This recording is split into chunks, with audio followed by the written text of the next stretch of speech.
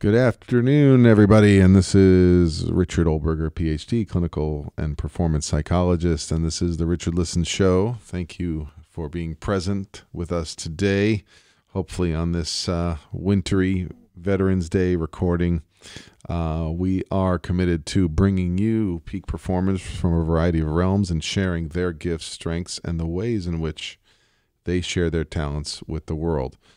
Most of you are familiar. I've been working on training in EMDR, so I'm privileged today to have my actual trainer present here and looking at the applications of EMDR for trauma, addiction, as well as for my field of interest in sports psychology and peak performance. Without further ado, today's guest is Larisa Targa. She is a licensed clinical social worker, a master's of addiction counseling. She's going to explain to us what CCDS stands for.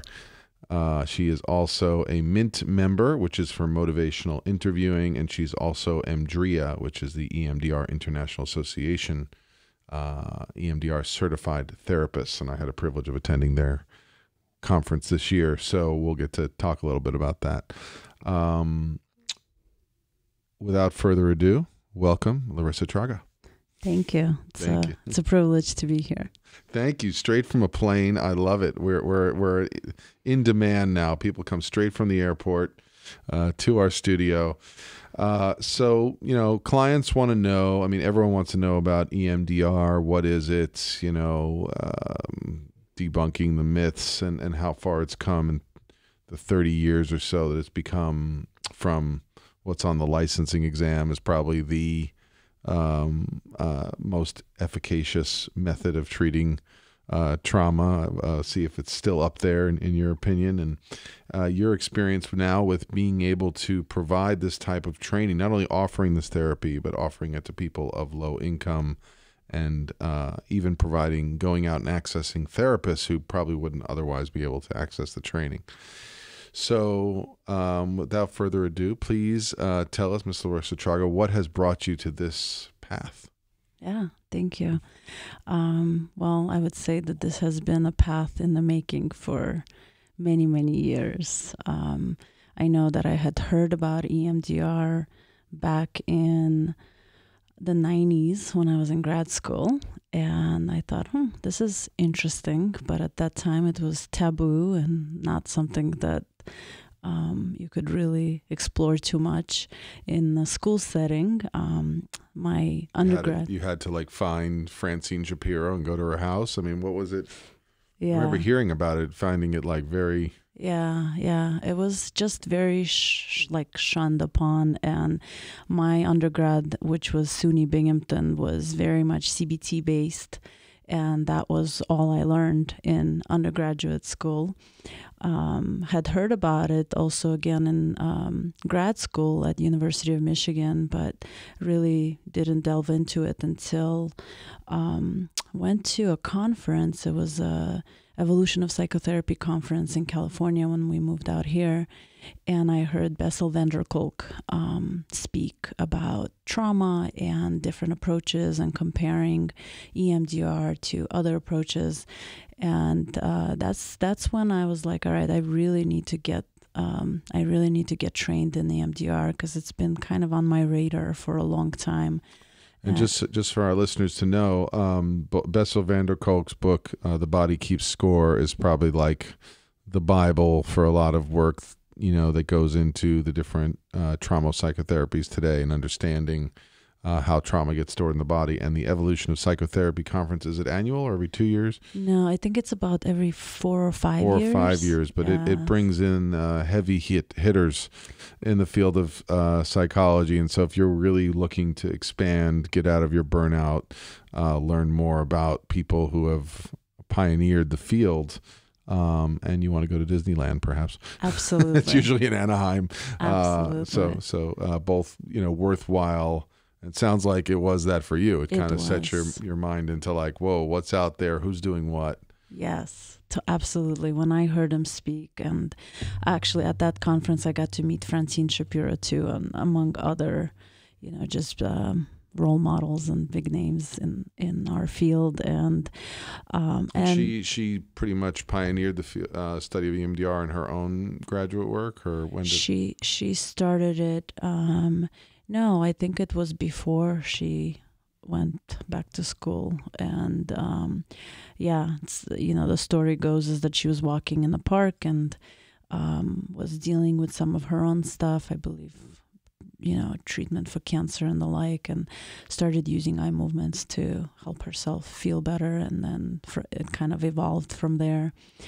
And so when the opportunity came up for me to get trained in my area, I live in Santa Maria, California, I totally jumped on it. I was like, oh, I definitely want to do this. And it was brought to our area by Roy Kiesling, who at that time was doing his own trainings, and really is a humanitarian and believes in bringing EMDR to the nonprofit sector, bringing it to, clinicians in smaller towns and cities, so that there's access to learning the modality and then being able to use it. And was that the part that really inspired you, that it was humanitarian, that his desire was not just to teach the modality, but what he wanted to do with it and who he wanted to reach?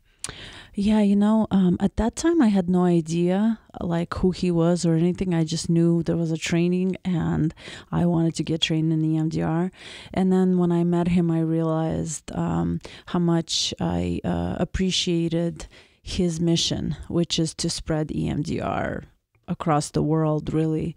And he had done a lot of work, volunteering his time to bring EMDR and to provide solace to a lot of people worldwide. And so I said, I want to do what you do. And by then I had already been doing trainings for the county of Santa Barbara in motivational interviewing and some other modalities.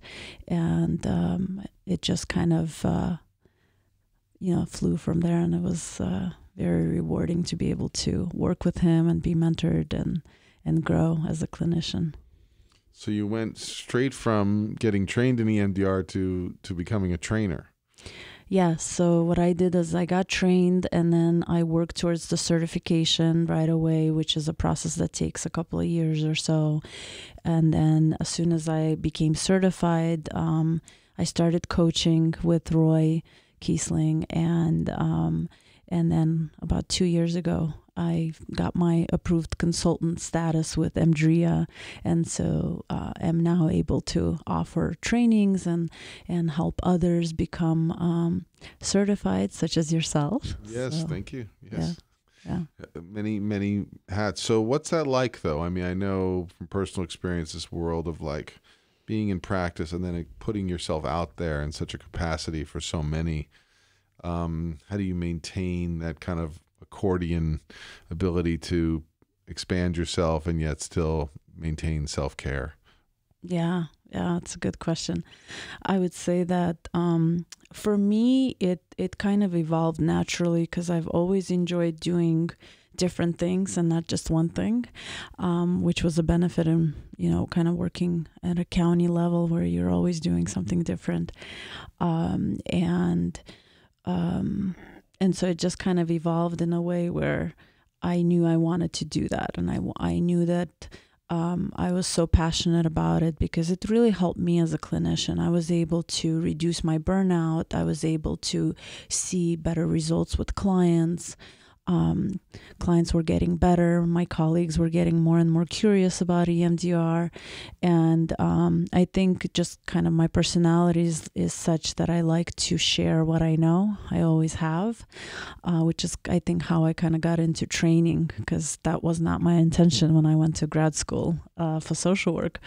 Totally just wanted to work with clients. And then I realized that I have a passion for teaching too and sharing what I know. And in terms of self-care, I would say that it actually is part of my self-care. And what I know about myself is that being full-time in private practice would be difficult for me. and being able to share and inspire others to learn modalities like motivational interviewing and EMDR, both of which I would say would, have saved my career as a social worker in terms of, burnout and being able to manage and cope. And so you get a chance to pay it forward to your fellow clinician and keep them out of the danger zones. Absolutely. And also give yourself a chance to diversify and experience a variety of things. Absolutely. So for the layman out there who doesn't have any idea, like they keep asking, what is EMDR? And I know they can YouTube a few basic, there's kind of some graphic ones that show animations. Animations, right? Thank Yes. you. What can you explain to them about the general principles and how it's applicable to helping clients in a different way? Yeah. So general principles of EMDR are that it's a modality that has been shown to be very effective with treating individuals with trauma. That's kind of how it developed. And the way that it works, or in terms of the assumption, is that, as humans, we're programmed to heal. And programmed for survival. So our brain and our body is going to do whatever it needs in order to survive. And when we experience adverse experiences, whether as an adult or as a child, these different experiences have an impact on us. And because they're not able to get processed in a normal way that we typically process our day, like at night when we sleep and we go into the REM sleep cycles.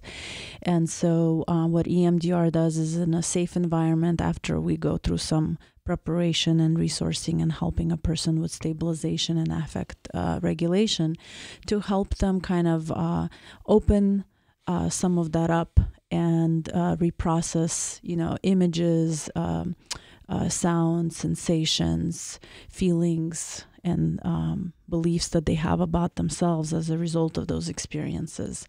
And then, the analogy I like to use is just kind of freeing yourself from some of those experiences so that you can be the best self that you were meant to be.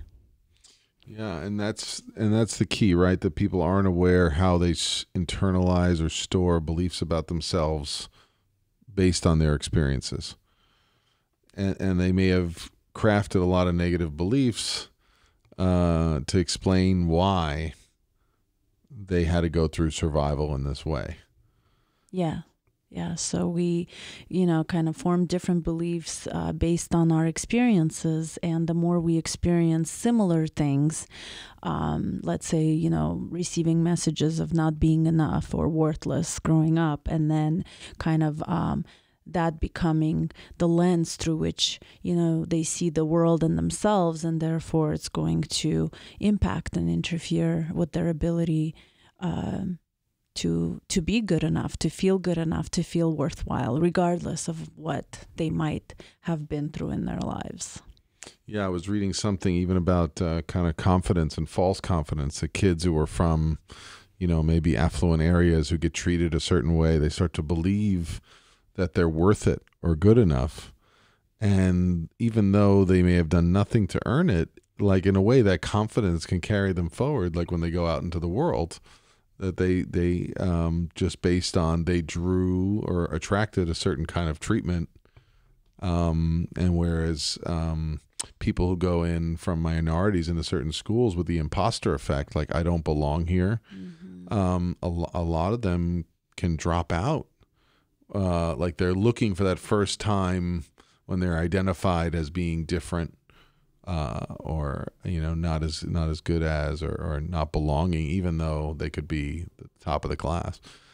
So it's like this reconditioning. That's right. That has to happen. Yeah.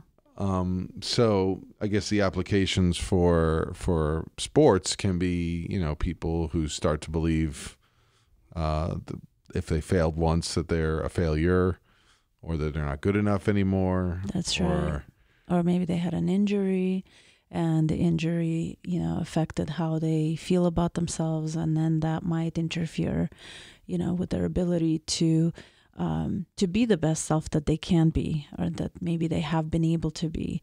And so EMDR can help kind of reprocess some of those experiences and let them, kind of work through that. I know for me, I know, you probably heard the story at the trainings that Share it for our listeners. Yeah. So for me, I grew up playing the violin and really loved the instrument, but the public performances where I was being evaluated was very difficult as a 9-year-old.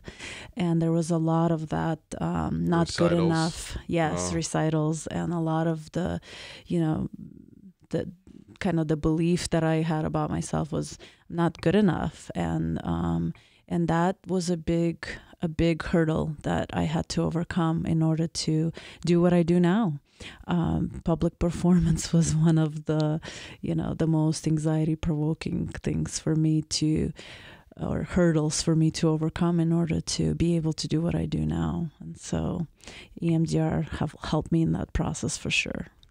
So was it, did something happen in an early performance Yeah. So just, I used to have to perform in front of a few rows of teachers every 6 months or so growing up when I was playing the violin. So you can imagine for an 8-9-year-old. A lot of evaluation going on.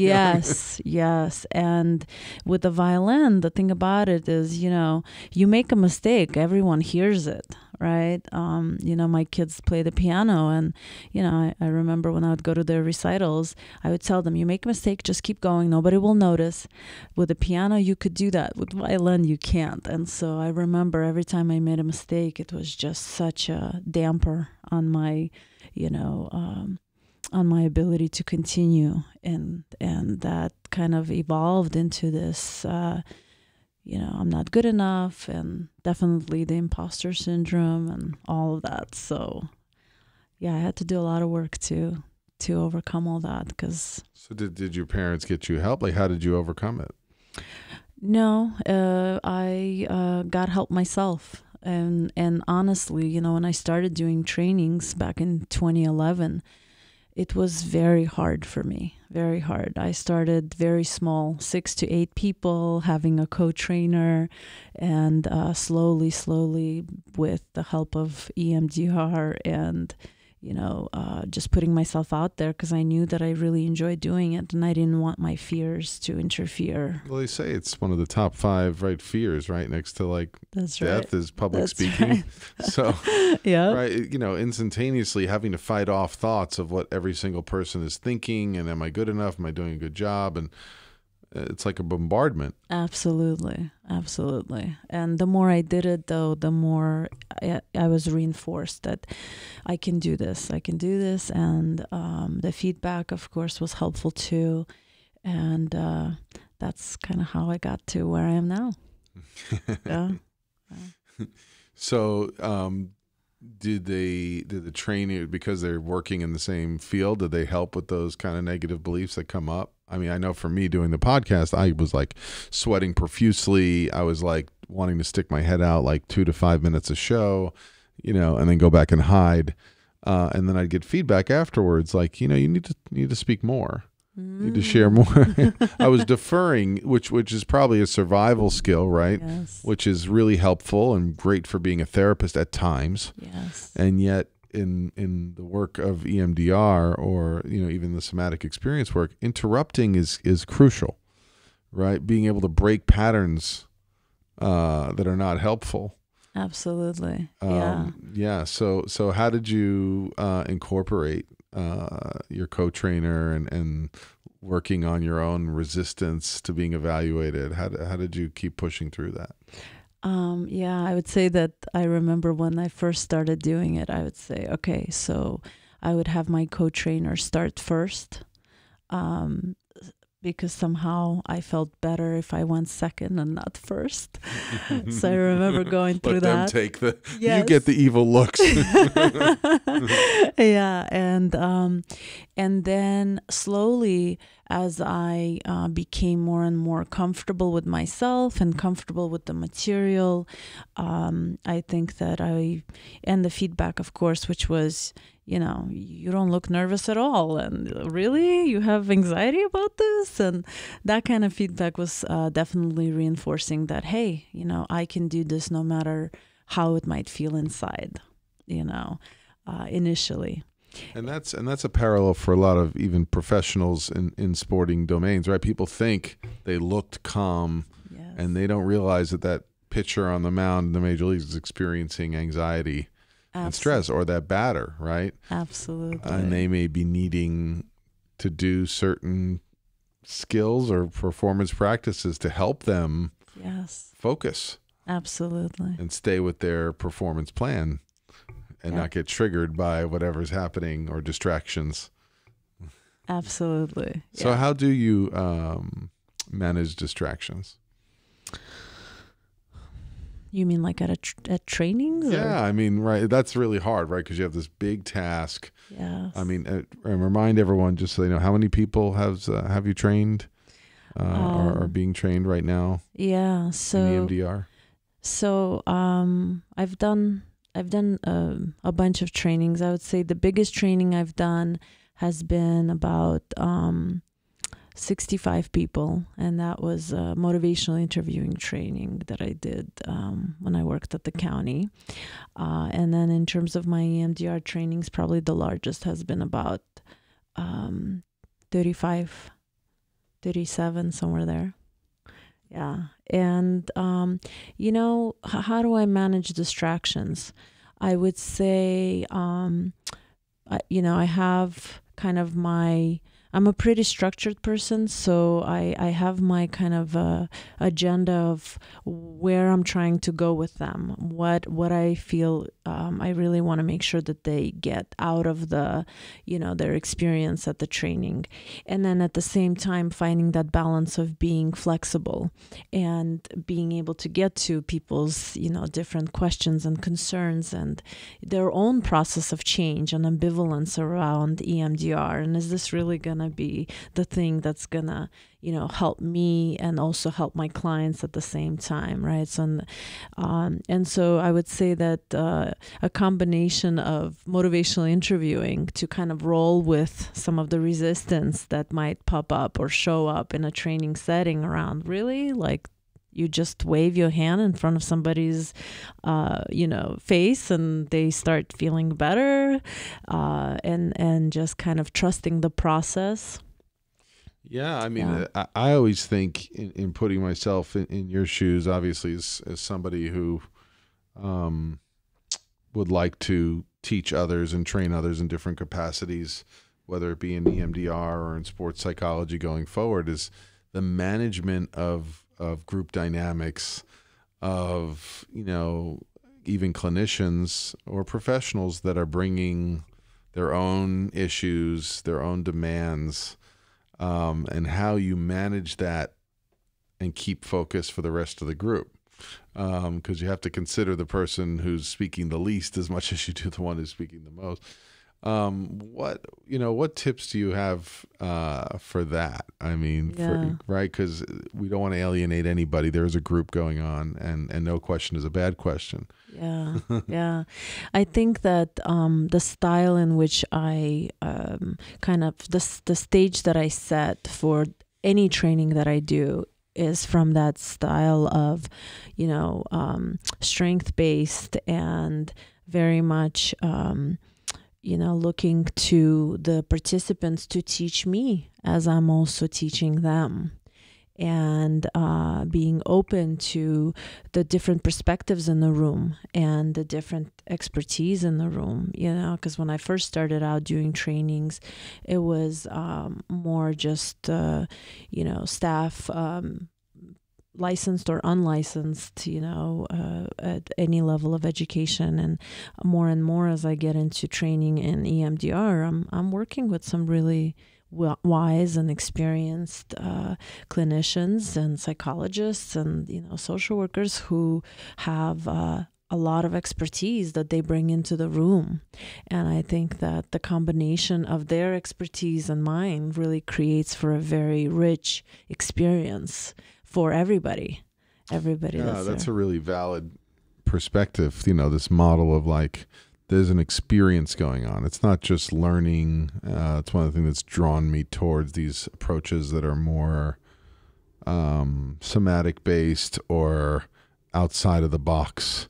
CBT, for its uses and applications, very rigid, very structured, very Western based, deferring to the expert and the model. Yes. Whereas opposed to, the experience of training and going into environments and deferring to people who have expertise or techniques of relating that may be very unique to the population that they work with, whether it be in the jail or, athletes or we met a variety of people from a variety of eating disorder clinics, substance abuse clinics, right? So if there's a rigidity and lack of openness to understanding their perspective, absolutely. What's the likelihood that they're going to use the method or even try it? Absolutely, right. So coming at it from the perspective of you came in as an expert, and this is just another tool that you're learning that is going to help you when you feel like, okay, I've tried so many things and nothing has worked, and I'm going to try this. And what I find is that those clinicians that get trained in our model, which is more integrative EMDR, where you integrate it into your practice, clinicians find that they're drawing and kind of going back to EMDR more and more because of how effective it is and how quickly a person can feel relief and lightness and being able to just kind of move forward with their lives rather than be stuck. Yeah, and that feels very indicative of the time that we're living in. Clinicians don't want to be pigeonholed. Clients want to get what's cutting edge and works. So the willingness to try what might help them and know that you're willing to flow between what you like best or what they're needing at the moment is probably going to gain more trust and credibility. Absolutely. Yeah. I think, more and more as clients come in, word of mouth, they refer clients, other people in their lives because they know how effective it was for them and their healing process. Well, it also sends a massive kind of in the community cultural effect that that there's no boundary on who can access. We talk about like sensitivity to, being culturally diverse and the a lot of the feedback. I was at a California Board of Psychology meeting and desperately trying to be a part of a movement that reaches students in California and figure out how their voice or perspective is reached. And a lot of the feedback or criticism was like, or just underrepresentation of minorities. I'm not sure what the gender disparity is, but predominantly it becomes a profession, and I know the EMDR Association has gotten similar feedback of being older, white professionals. And so how do you reach those that feel they're not included or have not had access to something? How do you make it more accessible, and how do you kind of reshift their belief systems about a model? Yeah, it's a good question because I agree with you that it has been, for so long only accessible to some. And for me, it took years for me to get trained from when I wanted to when I actually got trained. Partly because of the cost, right? The training is it's a big investment.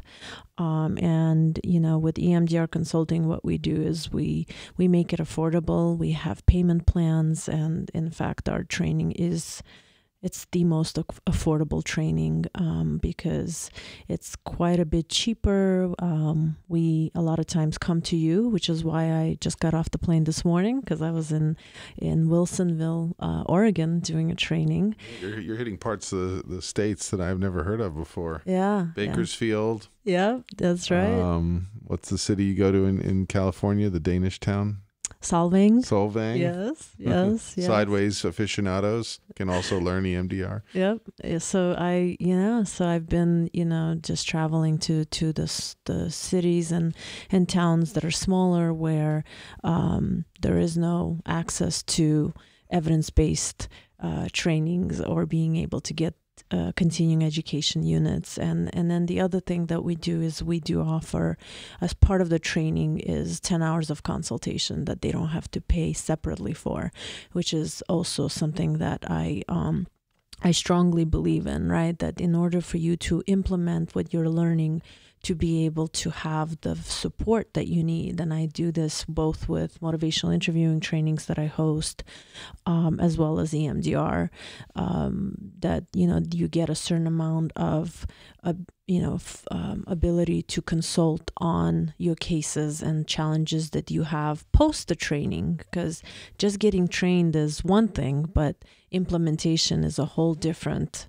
ball game. And that's, I would say, pretty unique to me in terms of being able to do that with motivational interviewing, and being able to come back and support the staff in applying the different things that they learn in the trainings. Yeah, so this is, a huge overtaking to bring knowledge and skills to people. And this speaks to what we were kind of talking about off the air before getting on here, is that for all the people who are entering into professions of therapy and counseling, and their worldview has not been exposed or challenged, that can limit your growth as a performer, so to speak, in the therapy realm. That if you want to be able to help people that you're not familiar with how they grew up, if you're in an area which is ethnically diverse, culturally diverse, economically diverse, and you want to be able to help those that do not resemble you, that exposure to different modes of training, openness to looking at your underlying beliefs. Yeah. So you're really, taking on a huge task to bring this to people to help open them up. Thank you. Yeah. That's kind of the model that we follow. That we want everyone who wants to grow and learn, to have access to this. So what's the higher goal? Like what's the championship, right? Is it to train? Is it to reduce the amount of trauma experienced in clients across the country? Like what is the bigger vision? Yeah. For helping so many people learn. Yeah. I think, just kind of reflecting on my own work and how much I've been able to help my clients so much more since becoming, and getting into EMDR. I would say that that's the hope, is that you can, wherever you are, whether it's inner city, whether, it's a town where the only way to see a therapist is via teletherapy, right? To have access to this modality because of how effective it is and how healing it is and how integrative it is, right? Because a lot of what we do is body-based and the right brain to right brain connection that we emphasize in the trainings that we do, the attachment and attunement repair, right? There's just so many layers to how much healing comes from, applying some of the skills that we teach in the trainings that we do. Yes, and for those of you who haven't heard of Gabor Mate and his book, When the Body Says No, if you want to listen more about early attachment and how all of us, and the variety of ways, even the ways, workaholism, whatever it is that you do to get energy or get attention might be causing you to live out of balance. This kind of work starts not only for therapists, but just as us as individuals, how we operate in families and relationships. And starting to look at that stuff can have a ripple effect over healing. And healing can start now, and healing can start exactly where you're at. And it doesn't matter what profession or line you're in. So how about for you, Larisa? How have you used EMDR and MI to help heal yourself? And what would you advise to our listeners who are looking to get a start on a course, taking the first step? Yeah, thank you. Yeah, absolutely. I would say that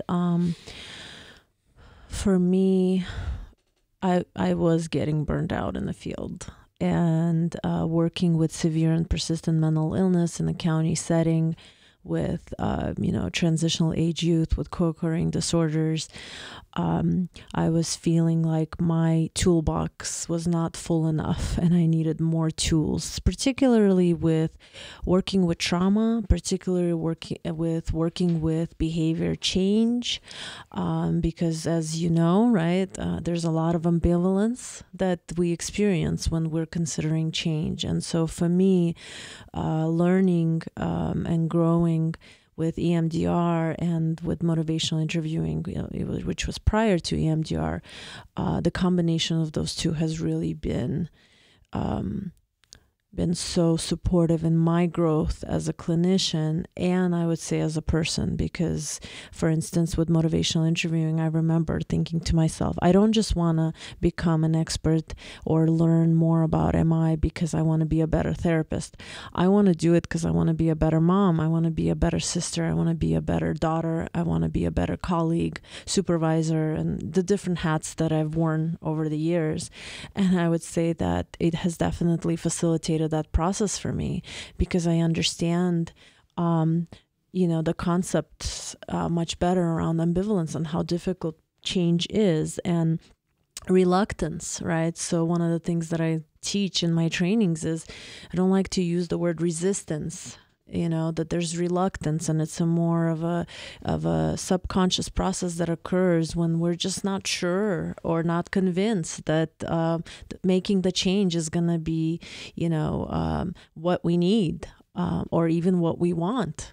And so I would say that for me, that's how it has helped me, not just as a clinician, but also as a person. And therefore I'm lighter, and it's easier to have conversations with me because of the counseling style of being strength-based and centered on the individual and seeing them as the expert. And I would say that that's a huge shift, in our field, right?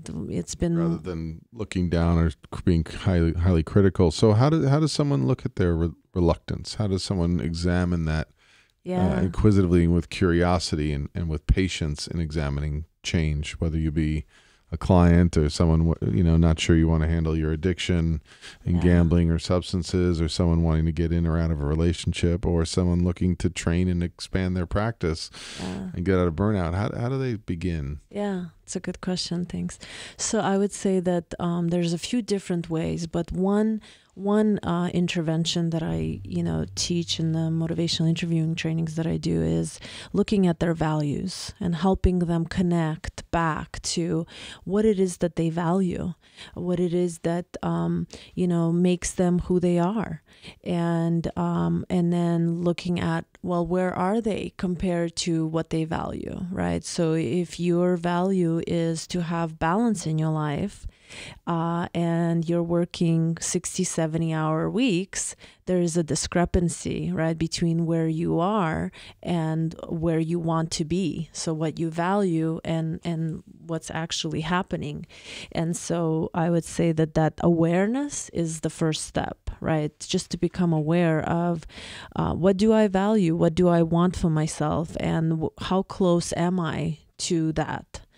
And then using the different modalities of, we call them ORs, which is open-ended questions, affirmations, reflective listening, and summaries, to elicit from the individual kind of what do they want out of life? What are their desires? What are their past successes? We have an acronym in MI called DARN CATS.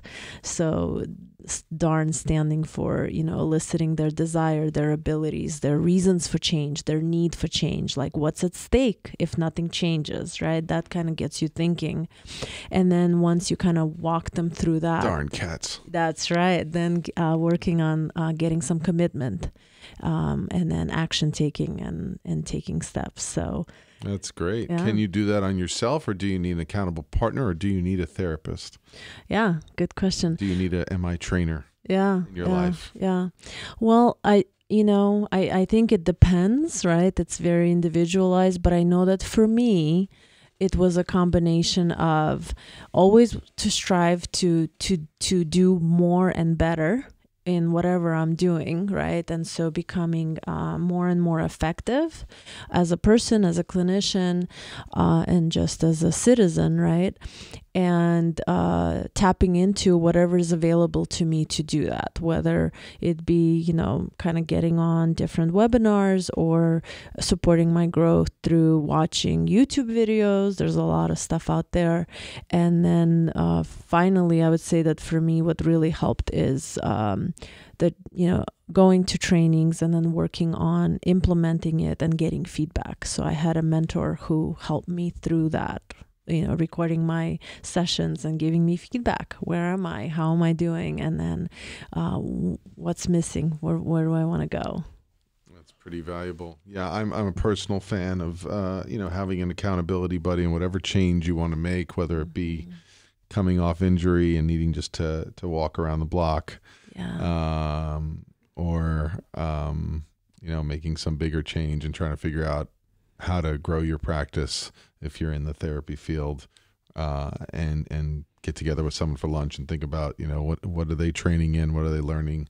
What ways are they putting themselves out there to share and add value, to avoid that tendency to just be locked in, absorbing repetitive pain. Absolutely. And that can be a big, trap that we fall into as therapists.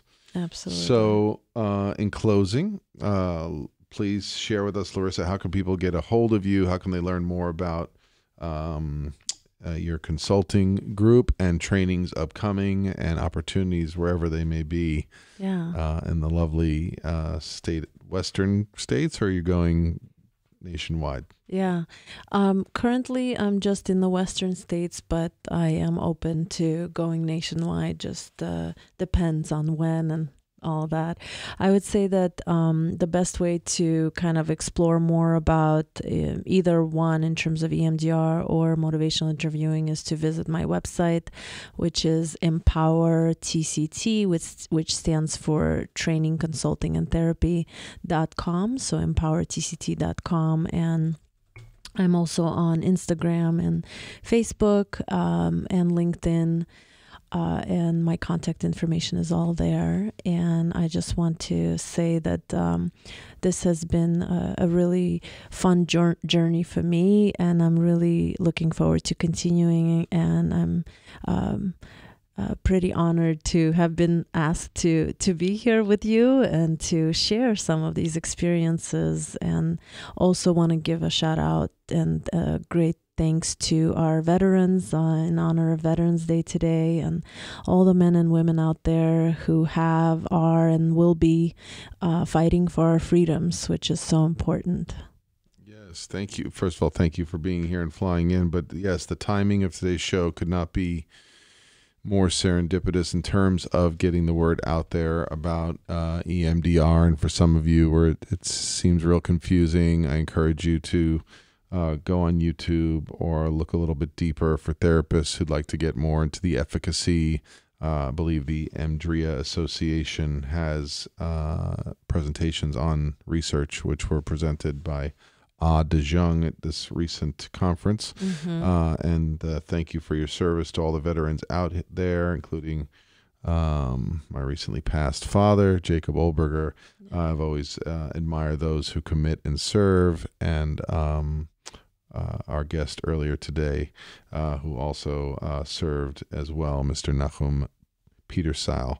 and the importance of learning ways to reach veterans that are new, and the sensitivity to what you're describing in terms of finding motivation, joining with them, and certainly not alienating them. And the face of veterans is changing. We have younger vets coming home, and our abilities to reach them, and they live amongst you, they live near you, and it may not be very safe for them to talk about some of the things they've went through. So these are some techniques that may help you and have effects on the brain in terms of rewiring the brain and how it's activated. And so as a clinician, if you're working with veterans, if you work at the VA, if you work with just a few people that you notice, even seniors in Medicare that they formerly served, this modality could be one that puts in your back pocket and you use, and you may find some alleviation of symptoms. So I'm excited to be able to share Larisa with you. I'm passionate about introducing people to you who overcome their own burnout, their own journey through being a therapist and continue to grow and expand what they do, their talents, their interests. And we thank all of you for listening. If you have any questions for Larisa, please send us a shout out in the comments on Instagram. Take a listen on Spotify. If you want to learn more, feel free and we'll direct you appropriately. I encourage you to check out Empower TCT. Larisa's always sharing ways in which EMDR is applicable to different populations, whether they be sport and performance or to attachment. Thank you all for listening. Any parting thoughts, Larisa? No, just want to thank you again for this opportunity, and looking forward to being able to continue to spread these modalities. Amazing. Thank you all for tuning in. Thank you to our producer, Mr. Albert Jaso, and congratulations to him on all his work and journey through pursuing the field of psychology. And thank you to all our guests and listeners. We look forward to being back here with you, hopefully in 2 weeks. If you have a guest or a topic we have not covered, please let us know. We are open, interested in expanding, and stay tuned, everybody.